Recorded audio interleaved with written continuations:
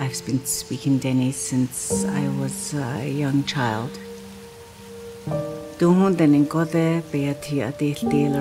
Children now are not speaking Dene.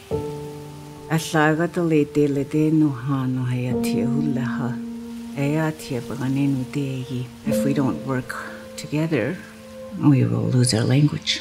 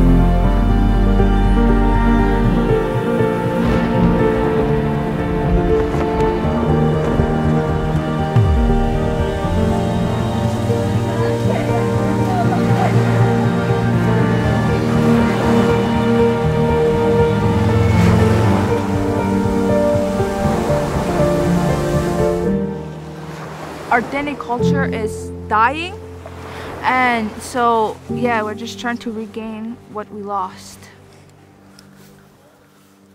When I first started school, I think I was maybe 6, maybe 7, and we went to the white school in town. It's been demolished since then, but there were 2 nuns there, and they were actually very strict, maybe overly sometimes, right? And we were just young. We didn't speak English in the home, so when I started school, I didn't speak English.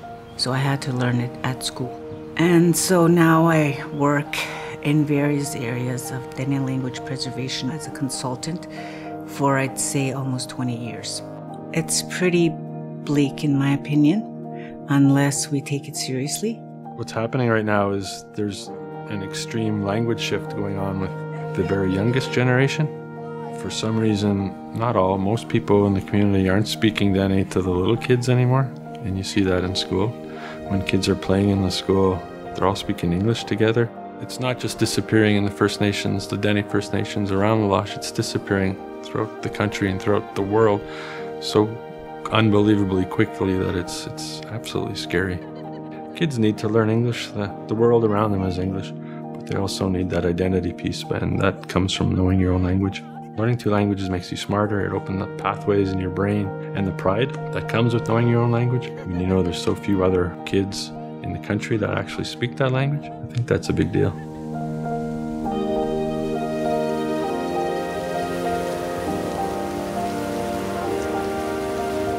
The Dene language is our language. You know, if you lose your language, you're losing your culture, basically. That's part of our jobs as politicians, as teachers, you know, to make sure, and as elders and as parents, to ensure that this language continues to grow. That is our culture, you know, preserving our language. It's just a way of survival. It comes along with hunting, trapping, fishing, living off the land, the basic life skills that, you know, like a lot of the Aboriginal people possess. And I find that more of the younger generation are now doing that, which is really good. I do a lot of traveling, I meet a lot of different people, and you know, a lot of times the school will come up and say, we are just so proud of how you guys bringing the Dene language into your system and making it, you know, part of the curriculum. So yeah, I mean, it's awesome. This building that we're in, Clearwater River Dene School, is the only building in North America where students from 3-year-olds right up to the bachelor's level with our education program are learning in an Indigenous language. When you first started, we didn't have any resources. We all basically made our own materials. That's how we taught. And with a teamwork, we help each other. We have to be proud of our languages, that we were born with it. It's something that will be within us until the day we're gone. So I said, we can help you. We'll help you to understand it, to speak it. I said, we're not here to laugh at you. We're here to help you. If you want to learn, this is a place to do it. We had more and more ideas on how to immerse our students in land-based activities and cultural activities and how we can give them more of the Dene language. Since then, we've built the cultural cabin. In the cabin, we do work in there that involves Dene, old Dene in there. I can understand it, but I have trouble saying the words.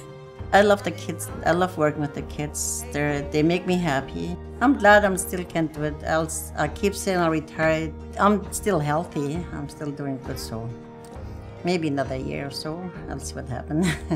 Once you learn the language, it'll be with you, no matter what. So hopefully one day they'll take my place and become a Dene teacher as well, like Abby's doing now, which is good, yeah. With my job, I'm given the opportunity to learn more about my language and find resources and be a strong advocate for the Dene language. I remember when I was younger, I was on a volleyball trip. I think I was in grade 6 or 7. It was like one of the earlier years. We were staying in Travelodge in Saskatoon, and one of my peers and I, we went into the elevator, and there were 2 white guys in there with us, and she spoke Dene to me, and I shoved her, and because I was ashamed, I was embarrassed that we were speaking Dene, I shoved her and I shushed her. So, I'll never forget that, and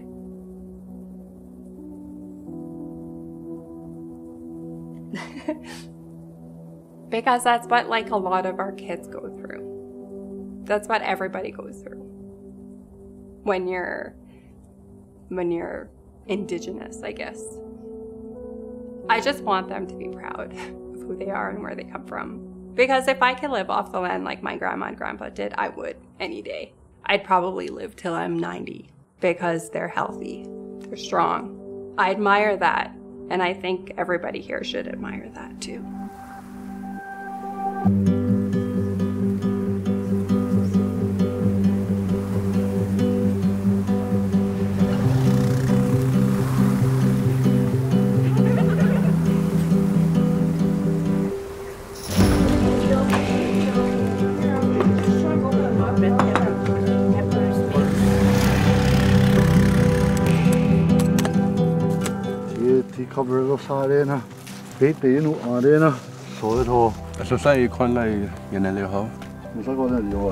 The culture camp there it's just exposure with the kids about the outdoor culture that we have as Dene people, right?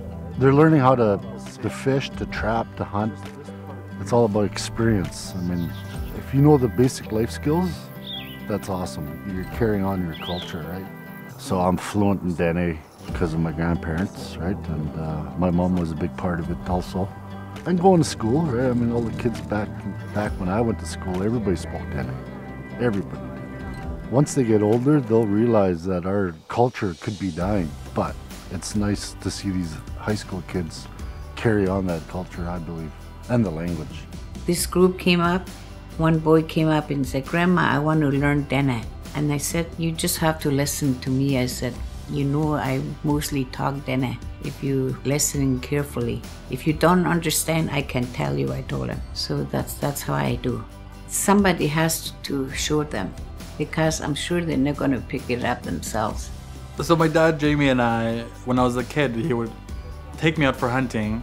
He would actually teach me very important life skills, which would be whenever I'm stranded in the woods, would be this is how you start a fire, a quick way to start a fire. And for me to also speak my language, I'm very fortunate to have it spoken around me when I was a kid. As I'm older now, I see that there's a huge change in the Dene language being not used properly. Young ones I see that aren't really speaking Dene when they should be. They understand it, but they can't speak it. I think it's really important for them to understand that they have an identity and who they are as Dene people, that it makes them somebody. It's really important we get the support from the community. For whatever reason, I think they still feel a little bit of shame for speaking their language. They don't feel it's important. They don't feel like beyond the school that it has any use. Dene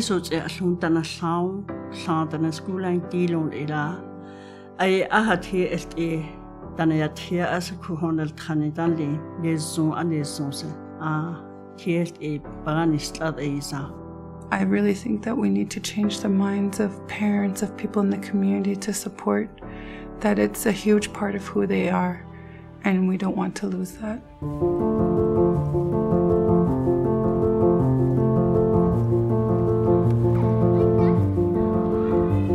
I'm proud of my culture because it's been passed down from generations by generations.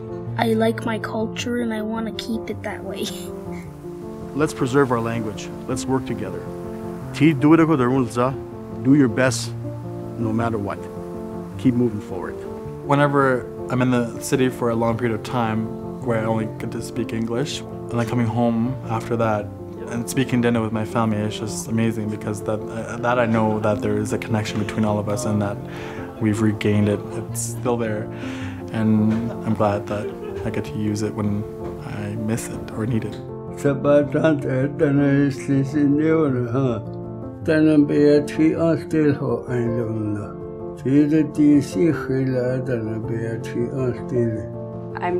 that I still have my grandpa, that I could sit down with him and actually listen to his stories and pass on that knowledge.